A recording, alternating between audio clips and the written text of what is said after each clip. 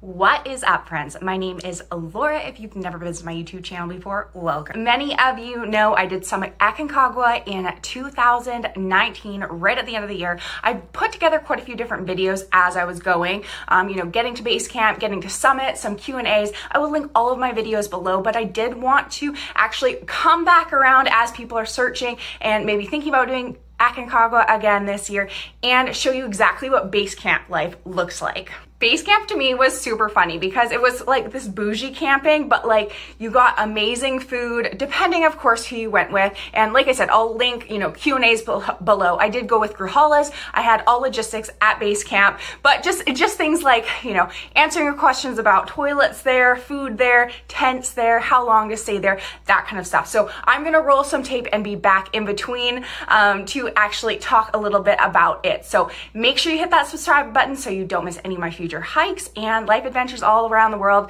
But let's officially get started with Aconcagua, what it looks like at base camp.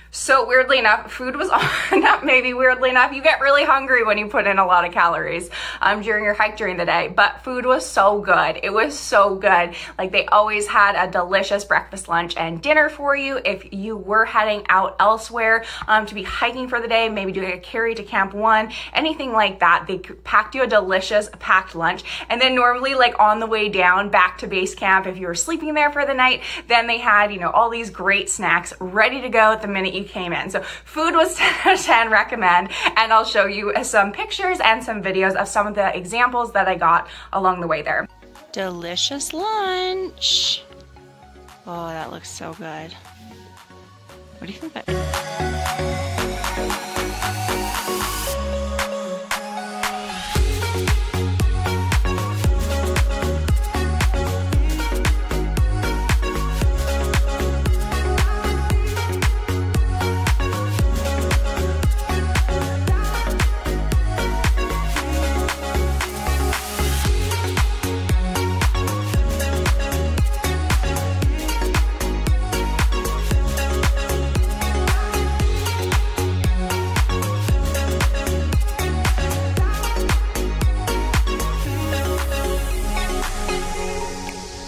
When it comes to things to do, some of the porters, you can hire porters just even when you're there and they're kind of there on kind of demand for if someone's looking for one, or just suddenly someone is looking for a guide if they were going unguided, anything like that. These people are just kind of living up there for the season. So they're totally acclimatized, which is crazy because it's over 4,000 meters above elevation and they are playing this sport, and I will insert it.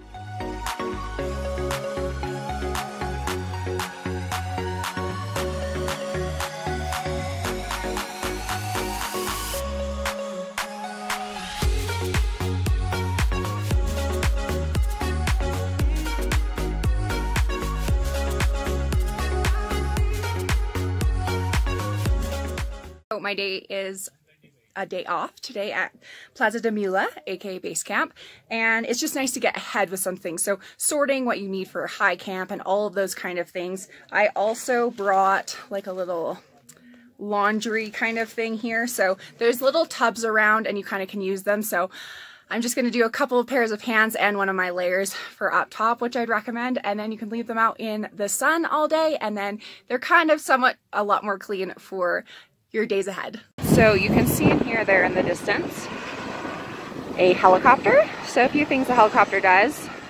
The first thing is kind of brings larger items into base camp, but also when people need to be like evacuated for whether they are just sick of the mountain or they need to go because they have water in their lungs, they're not feeling well, all of these kind of things, they have frostbite, they will go by the helicopter. So I would actually say that thing probably does about 6 trips per day.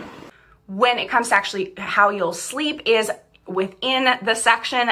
Again, reallylly's, you could set up your camp in kind of a previous tent spot and set it up anywhere within that area. So here is the route to the bathrooms. Depending who you are using, you will get specific bathrooms. You can also just go to the bathroom, but you want to be about 20 meters away from camp, just so it doesn't start smelling, or just also to be polite. Finally, there is a doctor up there, and part of your actual card for being up Aconcagua on your permit, you do need to see the doctor, and they will check your vitals and give you the okay to continue.